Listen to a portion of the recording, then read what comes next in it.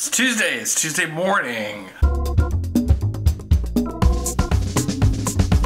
We got some clouds out there today, but that's not gonna stop us. We are actually gonna go out for a walk on the beach this morning before we get ready to go. The tide's in this morning, so we can't go around the point. That's what Rich really wanted to do. Oh well. Nature, right? It's pretty cold out here this morning, isn't it? Yes. A little bit of blue over there. Maybe it'll clear up. My husband loves looking at the waterfalls. I think we might be about to get caught by the tide. It seems to be coming in.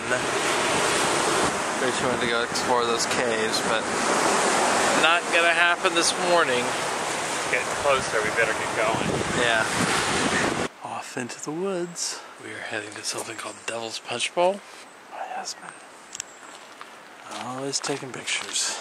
We are above the beach. This must be the creek that turns into the waterfall down there.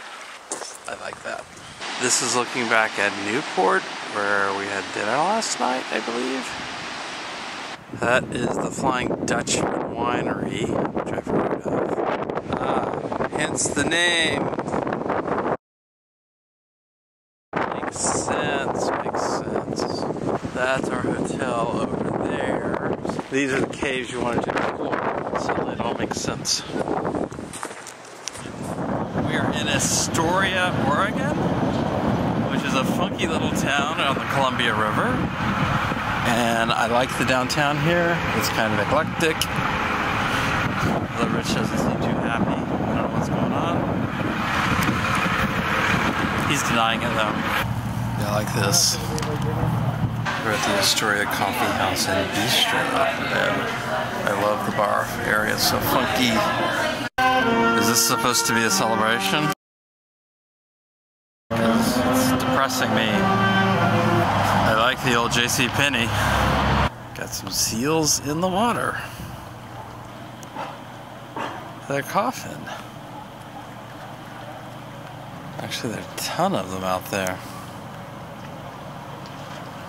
There's a big one up on the pier.